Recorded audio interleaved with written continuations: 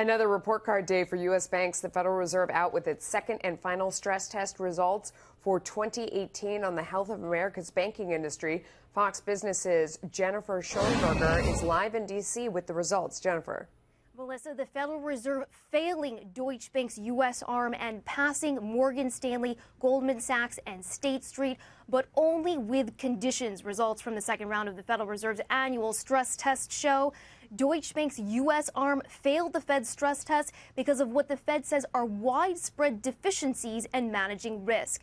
The Fed passed Morgan Stanley and Goldman Sachs, but are not allowing the banks to raise dividends and share buybacks. Instead, both are required to maintain their payouts at current levels to build capital. The banks fell below minimum requirements on a new measure that evaluates whether they have enough capital to cover losses on potential investments financed with debt.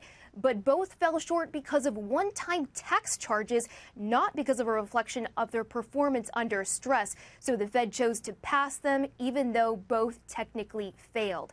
State Street received approval for payout plans, but only contingent on the firm reassessing how it manages counterparty risk under stress.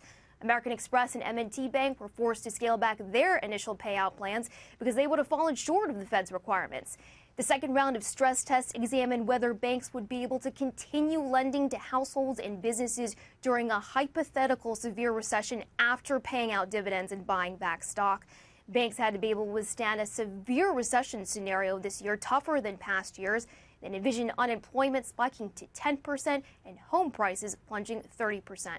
Melissa, on average, banks requested payouts of 95% of their expected earnings over the next year, just about in line with last year.